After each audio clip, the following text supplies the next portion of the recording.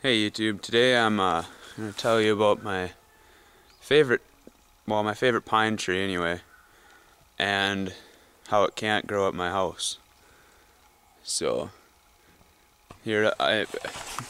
this woods at my house is just a shelter belt really. Outside of this is just field, and it's mostly just white spruce. But my grandpa also planted, when he made it, about 6 or 8 white pines, and as you can see, this one is not very healthy.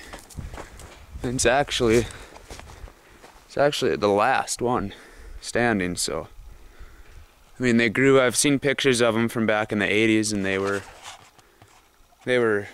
healthy looking when they were smaller, and all just in the last 4 years of my life they've died. You can see there was one here, there's one there. This is actually a white spruce that died for some reason, so I don't know if it has something to do with the exact. There was another white pine right there, and one there, and there's where the last one that I cut down was. Here's my treehouse, the 5th grade construction project I had. But I'm not sure if it's just something else happening here, ground contamination or bugs or something, because there was a row of elms stretching from here straight to that other stump. And so I don't know what the deal is here. But the nice thing is that once those pines got big, actually they put out a lot of seed, and as I walk around out in the woods, there's a ton of them. I keep finding more and more. That's why I've been telling everybody else not to mow back here, because I'll just be walking, and actually here I just kind of flash transplanted some wild raspberries. I'm gonna see what becomes of it. But as I was doing that, one there's another one here somewhere. Oh, maybe it ended up getting dug up, but anyway, there's tons of them back here. And as they grow, I've been leaving some, hoping they might, giving them another chance to grow here, putting flags up and stuff. But also I've been trying to transplant a lot of them to somewhere that they might grow. It's actually, my experience has been that as they grow, they look healthy when they're about this size, and then once they get to about 4 feet tall, I'll show you some of them back here.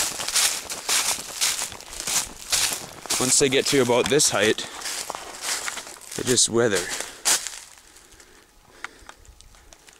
And I've done a lot of reading about them, and it said that they need that they're kind of a picky tree as far as sunlight, because they don't want full sunlight, yet they're not extremely shade tolerant either. So I don't know, but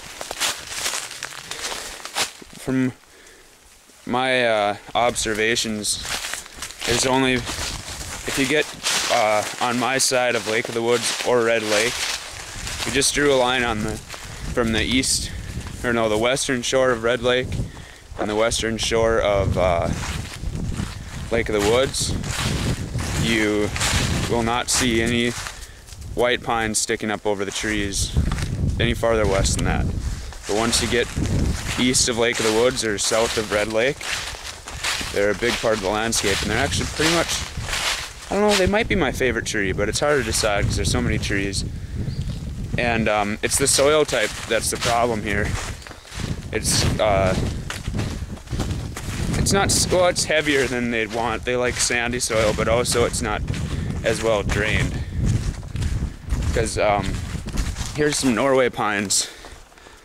My grandpa also planted these, and I've always thought these were young. You know, if you look at this, you'd say, you know, that's a 10-year-old tree, 5-year-old tree.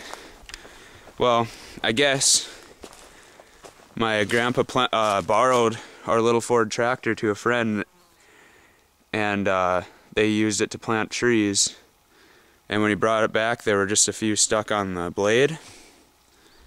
And so he planted them. And I don't know the exact year, but my dad said that he was a kid, so I guess these are like 40 years old. Not doing the best. I suppose they got these cottonwoods crowding them out too. But also there's the issue of the soil. The only pine tree that's done well at our house, at least out of this bunch, because the white pines did look good till they got about 40 feet tall. But this Scotch pine, it's not native to North America, but they're a really pretty tree. That's the only one that's actually doing well. See, I guess this one and the other one were planted at the same time. So, anyway, that's the serious lupus, and I'm telling you a little bit about my trees. So, see you later.